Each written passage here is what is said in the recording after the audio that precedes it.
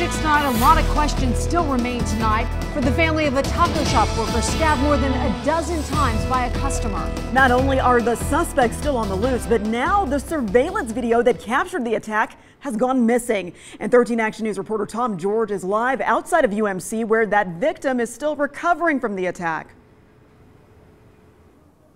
Yeah, well, Marcos Mendiola has been out here since shortly after he was attacked. He was rushed here to the hospital, and he's been there ever since. His family says he still has a long road ahead to recovery, but they're also concerned because his attackers are still on the loose, and they want answers. It's been almost a week since Marcos Mendiola went from working in the kitchen at Roberto's like he's been doing for more than 20 years to sitting in a hospital bed. This is what he looks like today. He's still recovering from his stab wounds and also having some issues breathing. Authorities say Mendiola was randomly attacked Tuesday night by a group of angry customers upset because they wanted chicken on their carne asada nachos. Mendiola was stabbed 14 times and the suspects ran off.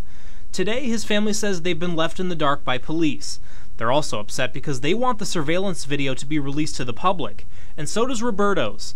Cameras captured the attack on video, but both Metro and the family say it was somehow deleted from the system after Metro took a copy for evidence.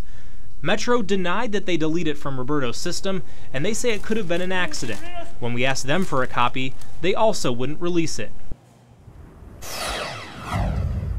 Now, in the meantime, again, Mendiola is still recovering at the hospital, and to make matters worse, he doesn't have health insurance and the medical bills are piling up. His family has set up a GoFundMe page, and the community really rallying behind him. That GoFundMe page already has almost $7,000. If you want a link to that, just look for the story on our website at ktnv.com. Reporting live from UMC, Tom George, 13 Action News.